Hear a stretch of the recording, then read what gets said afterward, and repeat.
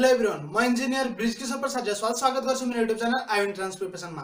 आज हामीले पढ्ने भनेको प्रोपर्टिज अफ ट्रायंगल्सको बारेमा हुनेछ, जुन चाहिँ इन्ट्रान्स प्रिपरेसनको लागि युजफुल हुनेछ। हामी चाहिँ यसमा के डिस्कस गर्छौं भन्दाखेरि नि कस्तो खाले क्वेशनलाई सोल्भ गर्ने, पार्ट 1 हो यो, पार्ट 2 र पार्ट 3 पनि आउनेछ यसैको हैन। यो भनेको कस्तो खाले क्वेशनलाई सोल्भ गर्न सक्छ, सबैले गर्न सक्छ त सकिन्न। कस्तो खाले म भन्छु है, कुनै क्वेशनमा यता केही भ्यालुहरु दिन्छ, जसरी मानौं न a square plus b square plus c square हैन डिवाइडेड बाइ 2abc दियो हैन, यस्तो दियो। यसको भ्यालु कति हुन्छ भनेर सोध्यो भने मतलब यहाँ केही भ्यालु दिएर त्यसको भ्यालु सोध्छ कि इक्वल्स टु सोध्छ। यहाँ केही हाम्रो एबीसी हरु अथवा 10 मा हुन सक्छ, कोस मा हुन सक्छ, जे पनि हुन सक्छ हैन, र त्यसको भ्यालु सोध्यो, अप्सन दियो एबीसीडी चारवटा भने त्यस्तो खाले क्वेशनलाई हामी गर्न सक्छौं यो मेथडबाट, जुन मैले अब भन्ने छु।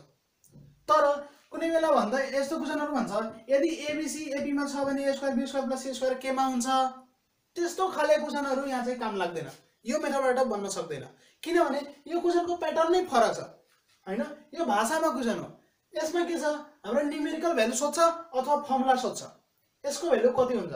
त मैले यति भन्न खोज्छु, यो जुन पार्ट छ, पार्ट 1 र पार्ट 2 र पार्ट 3 बन्ने छ, त्यो सबै भनेको कस्तो खाले क्वेशनले सोल्भ गर्न सिकाउने छ, यस्तो खाले यहाँ केही भ्यालु दिन्छ र त्यसको भ्यालु निकाल्न भन्छ।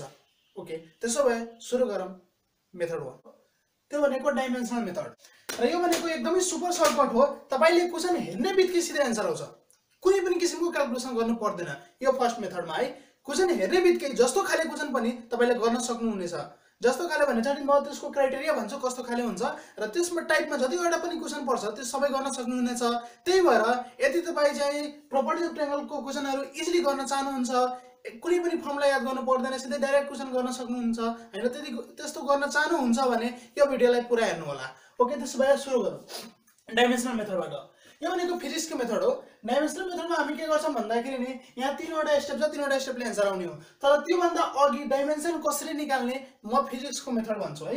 हेरौँ त, एबी यो भनेको जस्तो क्वेशन आओस् त्यसमा भनेको ट्रायंगलको कुरो हुन्छ है, र ट्रायंगलमा एबीसी आर यो एसहरु भनेको के हुन्छ, मिटरमा, सेन्टिमिटरमा हुन सक्छ, इन्चमा हुन सक्छ हैन। त्यही भएर यो ABC are are R1 आर2 आर3 S भनेको मिटर हो, मिटर भनेको पावर 1 हो। त्यही भएर यसको डाइमेन्सन भन्यो भने 1 हुन्छ, ठीक छ, अथवा युनिट भन्यो भने मिटर नै भन्दा हुन्छ, ठीक छ। त मैले 1 लेखे।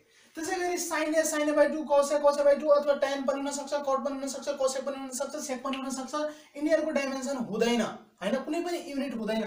त्यही भएर मैले m को पावर 0 मिटर को पावर 0 लेखे, अथवा यसको डाइमेन्सन 0 भने, ठीक छ। त्यसैगरी a + b + c, a भनेको मिटर, b भनेको metre, metre plus metre plus metre, metre मिटरलाई जोड्दाखेरि metre नै आउँछ, त्यही भएर 1। तपाईले भन्नु होला 3 मिटर 4 मिटर 5 मिटर यस्तो होला हैन, जति मिटर नम्बरसँग मतलब भएन, त्यो यसको युनिट केमा आउँछ, मिटरमै आउँछ नि, हो कि नि, ठीक छ। अब a * b * c गर्नुहुन्छ भने मिटर * मिटर * मिटर भनेको मिटरको पावर 3 भइदिन्छ, मिटर क्युबमा आन्सर आउने भयो। त्यही भएर यसको डाइमेन्सन भनेको 3 हुन्छ। त्यसैगरी a³ + b³ + c³ divided by a + b + c छ भने माथितिर metre cube plus metre cube plus metre cube भनेको मिटर क्युबमै आउने भयो, तलतिर metre plus metre plus metre भनेको मिटरमै आउने भयो, र मिटर क्युब बाइ मिटर भनेको मिटर स्क्वायर हुन्छ। त्यही भएर यसको डाइमेन्सन भनेको 2 हुन्छ। मैले यो डाइमेन्सन कसरी निकाल्ने भन्ने कुरा मात्रै सिकाउन खोजेको हो। त्यसैगरी अर्को कुरा हेरौँ, डाइमेन्सन अफ 0 भनेको कति हुन्छ। मानौं कतितिर 0 आयो, 0 को डाइमेन्सन कति त, 0 भनेको त a * 0 पनि हुन सक्छ, अथवा a² * 0 पनि हुन सक्छ, 1/a * 0 पनि हुन सक्छ, हो कि नै।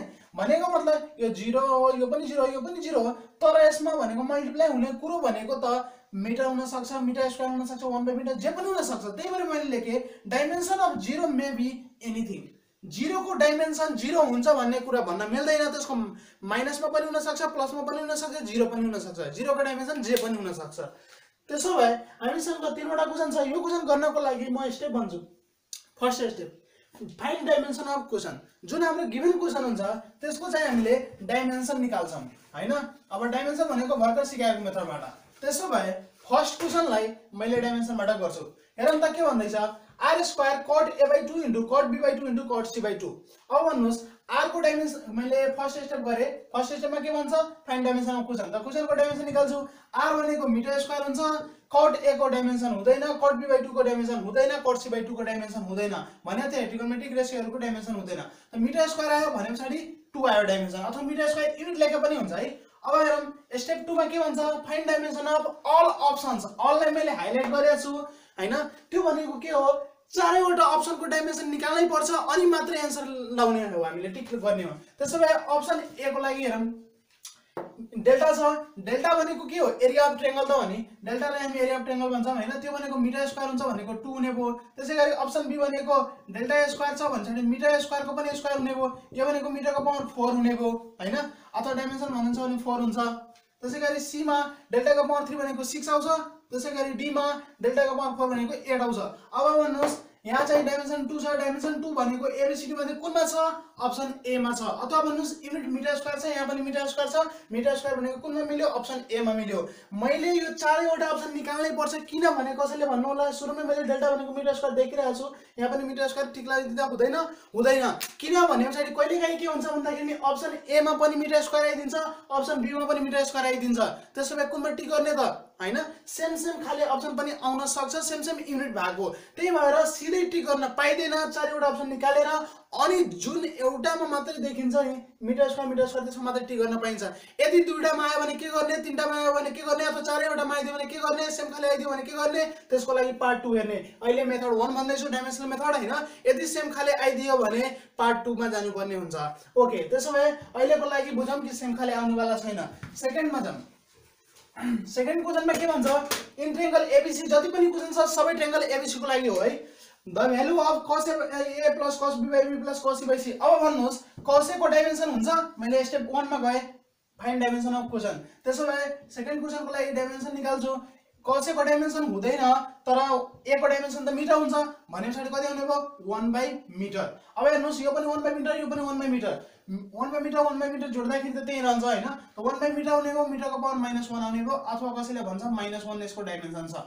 ठिकै छ 1 बाइ मिटर नै लेखे पनि भयो अब अप्सन ए मा जाम अप्सन ए को डाइमेन्सन निकाल्नु पर्यो यो मिटर प्लस मिटर भनेको मिटर डिवाइड बाइ 2 भनेको 2 ले त केही पनि फरक पर्दैन नम्बरले फरक पर्दैन भने आज मैले त मिटर नै हुने भयो यसको डाइमेन्सन त्यसैगरी अप्सन बी को डाइमेन्सन भनेको metre square plus metre square हुने भयो तलतिर के हुन्छ मिटर क्यूब हुन्छ भनेपछि 1 बाइ मिटर हुन्छ किनभने metre square by metre cube भनेको मिटर स्क्वायर काटिन्छ 1 बाइ मिटर बाँकी रह्यो त्यसैगरी अप्सन सी मा हेरौं कति छ s by ab plus c यो भनेको कति हुन्छ मिटर तलतिर के हुन्छ मिटर क्यूब भनेपछि 1 बाइ मिटर स्क्वायर हुने भयो त्यसैगरी अप्सन डी मा हेरौं यो भनेको मिटर स्क्वायर तलतिर के हुन्छ मिटर भनेपछि के आउने भयो मिटर अब भन्नुस् त क्वेशनमा के छ 1 बाइ मिटर अप्सन कुनमा छ 1 बाइ मिटर अप्सन बी मा त्यही भएर अप्सन बी हुने भयो यो बुझ्नु भयो मैले यहाँ नम्बरबाट गरे पनि हुन्थ्यो युनिटबाट गरे पनि हुन्छ युनिटबाट गर्दै मैले सजिलो हुन्छ युनिटबाट गर्न ओके त्यसो भए अब लास्ट क्वेशन छ हामीसँग 3 नम्बर यो हेर्नु a cube sin b minus c plus b cube sin c minus a plus c cube sin a minus b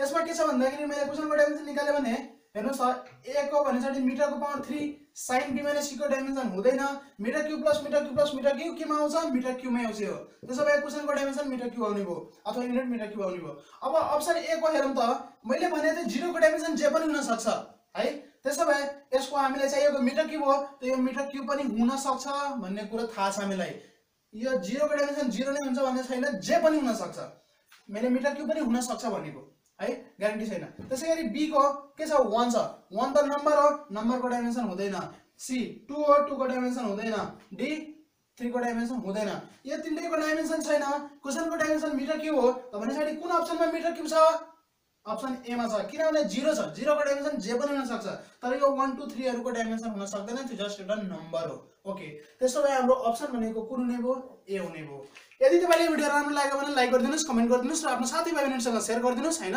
जसलाई यो युजफुल हुनेछ यदि तपाई मेरो च्यानलमा नयाँ हुनुहुन्छ भने च्यानललाई सब्स्क्राइब गरेर बेल बटनलाई थिच्दिनुस् धन्यवाद टेक केयर नमस्कार